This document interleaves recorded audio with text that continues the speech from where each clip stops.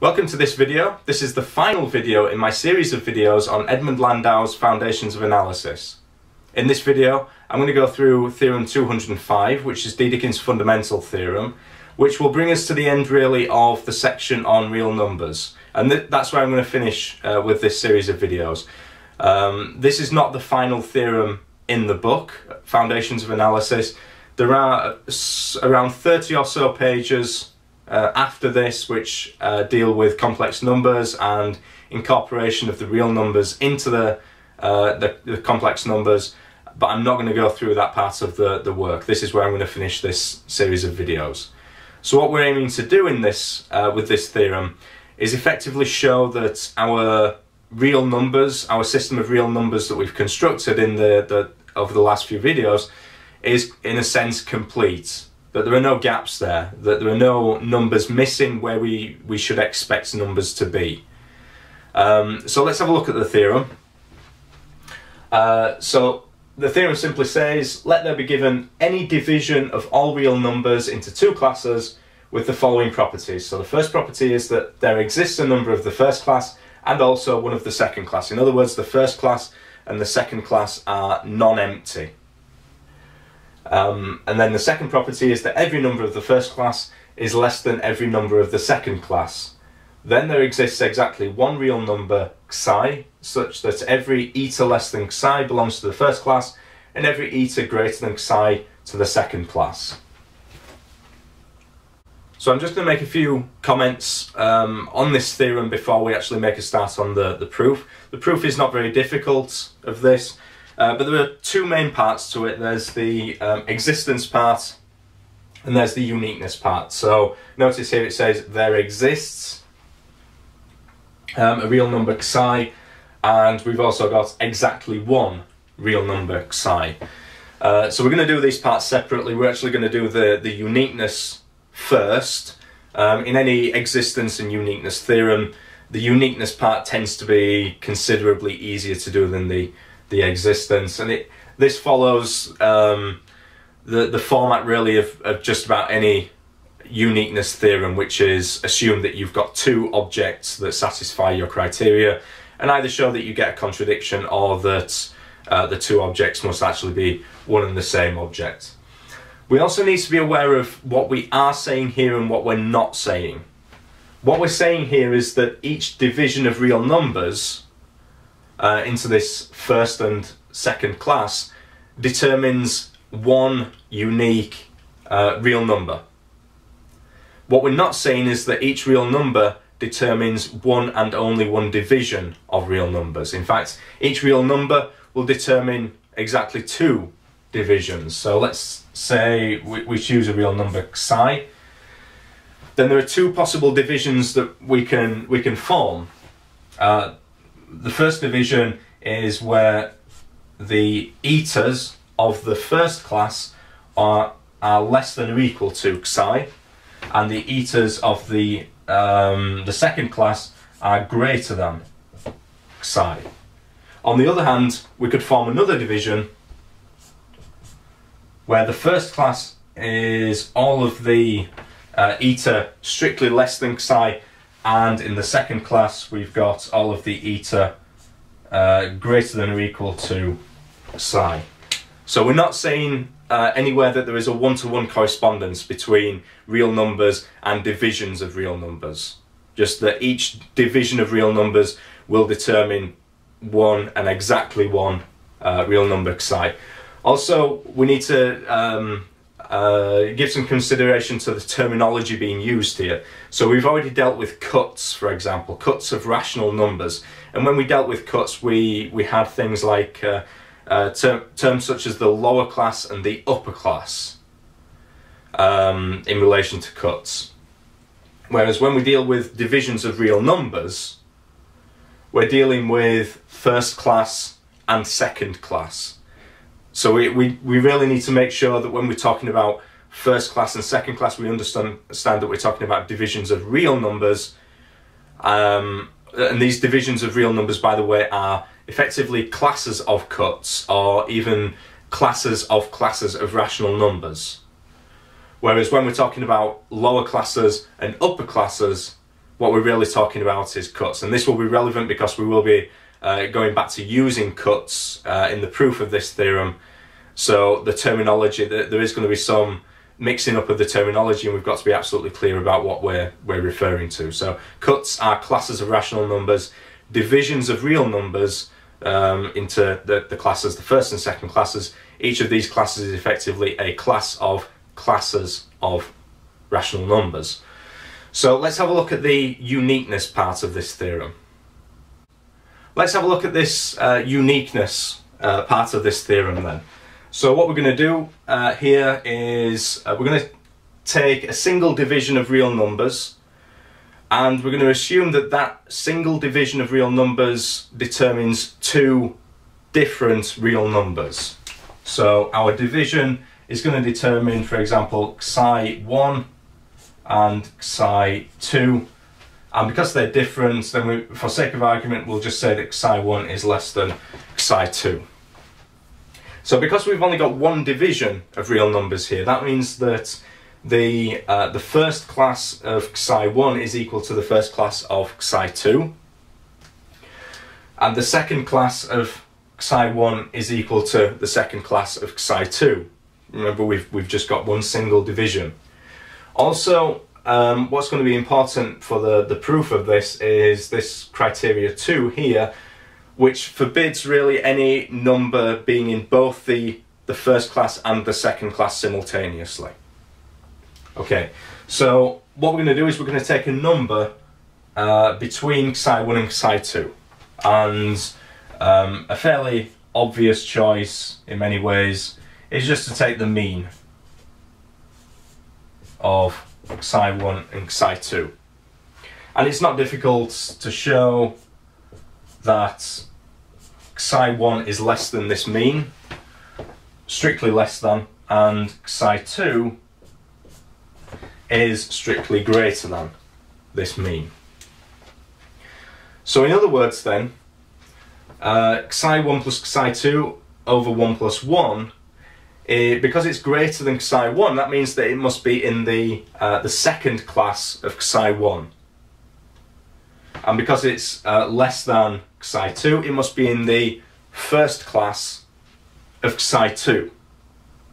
Okay, so this number is in the second class of psi1, but in the first class of psi2. But remember, the first class of psi1 is the same as the first class of psi2.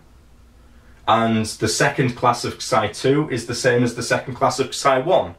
So what we're saying here then effectively is that this number is in both the first class of psi1 and the second class of psi1. It's also in the first class of psi2 and the second class of psi2. But that contradicts this criteria here too, because we can't have a number that is simultaneously in both classes, the first class and the second class. So this is our contradiction. So in other words, there can't be two. We can't have two different real numbers determined by a single division. So now what we've got to show is that we've got to show the existence. So the uniqueness doesn't guarantee the existence. All it's saying here is that if two exist, two such numbers exist, then that leads to a contradiction. But it might be that there are no numbers. We can't just conclude from this that there is actually a number that satisfies this theorem. There might be no numbers, in which case the uniqueness is kind of pointless in many ways. But fortunately, that's not going to be the case. Let's move on to the existence. So let's have a look at the existence part of this theorem.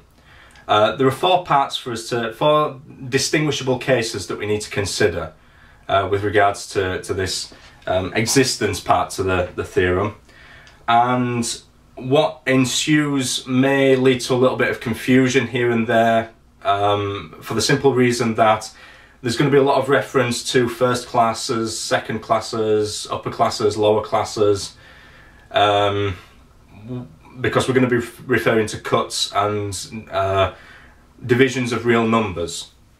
So there's not really much I can do about this. I need to refer to these things by their proper names. So if there is any confusion that ensues, then apologies for that, but all I can suggest is that you try to keep up as best you can. So, okay, the first case that we're going to consider is when the first class of our division of real numbers contains a positive number. So be aware that there may or may not in this first class be a greatest positive number, and it may or may not be the case that that greatest number is a rational number. But what we're going to do now is we're going to form a cut. From this division of real numbers, we're going to form a cut. And our cut is going to consist of a lower class, which contains all of the positive rationals from the first class of our division of real numbers, so just the positive rationals, remember, with the exception of any greatest rational that might exist in that first class. So if there is a greatest rational in that first class, we remove it and we just take the other positive rationals that are in that first class. And then the second class, the upper class of our cut is going to consist of the rationals, the remaining positive rationals, so the rationals that are in the second class, including the greatest rational that was in the first class, if it existed. Okay, so it's not difficult to show that this forms a cut. So we've got two non-empty classes, an upper class and a lower class, and every rational that's in the lower class is definitely less than any rational that's in the upper class, and for any rational that we've got in the lower class, there is always going to be a greater rational there. Okay, so our cut determines a real number, psi. Okay, so what we want to show is that any other real number eta which is less than psi is going to ultimately be in our first class, and any eta greater than psi is going to be in our second class. Psi itself could be in either, doesn't make any difference. That's not particularly relevant to the theorem. The theorem 205 states that there exists a psi such that any number less than psi is in the first class, any number greater than psi is in the second class. So if we've got eta less than psi, these can be thought of as cuts. So eta less than psi, and Theorem 159 says that between any two cuts we can always find a rational number. So between eta and psi we can find a rational number z. So that means then, remember we were just using, this is more the notation from Theorem 159, that's why I switched to this notation, but ultimately what we mean here is that we've got eta, capital Eta, is less than z, is less than psi, uppercase psi. Okay, so that means then that because z is a rational less than psi, it must be in our cut. It must be in the lower class of our cut. So if it's a rational that's in the lower class of our cut, it must have been in the first class of our original division of real numbers. And because our division of real numbers is such that any number that's in the first class, then any number less than that number is also going to be in the first class. So eta is less than z. Z is a number in the first class, therefore eta is also going to be a number in the first class. So any number less than psi is going to be in the first class. Let's have a look now at if eta is greater than, oh, that's not very well drawn, greater than psi. So if eta is greater than psi, we can do a similar thing. Again, we can think of these as cuts, and we can find a z strictly between them. And therefore we get something like eta, capital Eta, greater than z, greater than psi. Now we've got a little bit of an extra complication here, because yes, z is a rational greater than psi, but we need to be sure that z can't actually be the smallest rational in that upper class. So z is in the upper class of the cut defined by psi. It's in the upper class. But if it was the smallest rational, then we wouldn't actually be able to conclude that because z is in the upper class that it must have come from the second class of our division of real numbers. We need to be sure that it's not the smallest rational. Well, that's fairly easy to confirm, really, because between z and psi here, we can find another rational number, y, where y is in the upper class to our cut because it's greater than psi, and because z is greater than y, z and y are both rationals. That means that z must be a rational in the upper class, but not the smallest rational in the upper class. So therefore, z is a rational that must have come from the second class of our original division of real numbers, and therefore, because eta is greater than z, eta must also be in the second class. So what we've shown then is that if eta is less than psi, then eta is going to be in the first class. If eta is greater than psi, eta must be in the second class.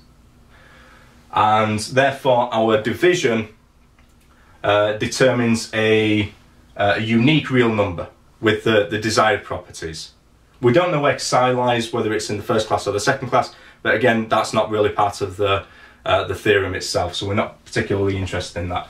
And just to be clear as well, the psi defined by the cut is going to be a positive number, a positive real number. So the second case that we're going to consider is where our division of real numbers is taken such that the second class consists of all of the positive numbers, and the first class consists of 0 and therefore all of the negative numbers. Okay, and it turns out that 0 is the number that satisfies the requirements of the theorem, because clearly any number less than 0 is going to be negative and therefore in the first class. Any number greater than 0 is going to be positive and therefore in the second class. So 0 is the number that's determined by this particular division and satisfies the requirements of the theorem. The third case is going to be such that our first class consists of all of the negative numbers and our second class consists of 0 and therefore all of the positive numbers. And this is almost identical to the second case in the sense that clearly all of the numbers of the first class which are negative are less than 0, and all of the numbers greater than 0, the positive numbers, are in the second class. Okay, so 0 again satisfies the requirements of the theorem. That's the number for which all of the numbers less than 0 are in the first class, all of the numbers greater than 0 are in the second class. Even though 0 itself could be in the first or the second class, really doesn't make any difference. It's the rest of the numbers, how they relate to 0, that really determines the division. And then we move on to case number 4. So case number 4 is going to be our division of real numbers is going to be such that in the second class there is a negative number.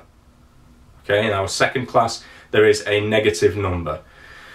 So, okay, things could again get a little bit confusing here because I'm going to speak of the original division of real numbers, and therefore I'm going to refer to an original first class and an original second class, because we're going to form a new division with a corresponding new first class and a new second class in such a way that if we take the original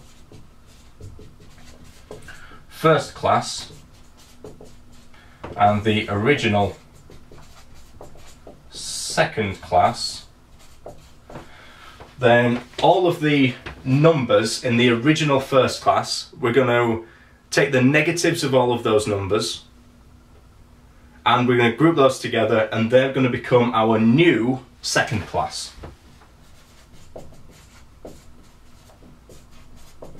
Okay, so all of the negatives of these numbers become the new second class. So because all of these were originally negative numbers, all of these are going to be positive numbers. And we do the same here. We take the negatives of all of the numbers in the original second class, put them all together to form a new first class. So remember, our original second class consisted of positive numbers, 0, and some negative numbers. So this is going to consist of all negative numbers, 0, and some positive numbers. So that puts us straight back into case number 1 in this case. Okay, so that means then that this new division that we've got here, new division of real numbers, determines a number, a real number, we'll call it psi1, such that any eta less than psi1 is going to be in the new first class, and any eta greater than psi1 is going to be in the new second class. We're also going to define psi to be equal to minus psi1. Okay, so note that psi1 would be positive. So minus psi1 is going to be negative, and therefore psi is also going to be negative. Okay, now let's have a look at if eta is less than psi. So if eta is less than psi, that means that eta is going to be less than minus psi1. But that means that eta is greater than, minus eta is greater than psi1. So we're just using some of the basic theorems from some of the previous sections. So in other words, because psi1 is the number that satisfies the criteria, the requirements of the theorem, where this is our division, then if minus eta is greater than psi1, then minus eta must be in our new second class.